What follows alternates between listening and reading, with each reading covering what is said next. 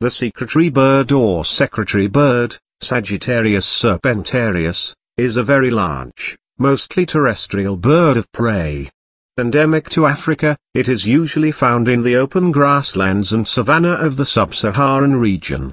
Although a member of the order Accipitriformes, which also includes many other diurnal raptors such as kites, hawks, vultures, and harriers, it is given its own family, Sagittariidae.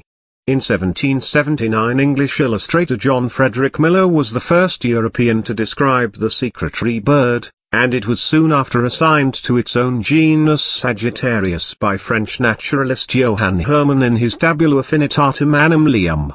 It was not until 1935 that the species was moved to its own family, distinct from all other birds of prey, a classification confirmed by molecular systematics. Recent cladistic analysis has shown Sagittariidae to be an older branch of the diurnal birds of prey than Accipitridae and Falconidae, but a younger divergence than Cathartidae.